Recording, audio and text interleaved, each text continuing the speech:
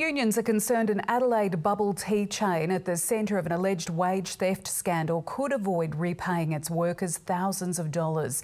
Funtea came to media attention earlier this year when this video of a customer slapping a young female employee over a wage dispute went viral.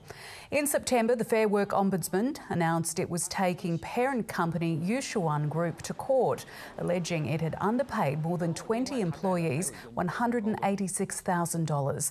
But less than 2 months later, the company's been placed into liquidation, sparking concerns workers won't get paid. Legal proceedings were due to start earlier this month, but have been delayed until next month.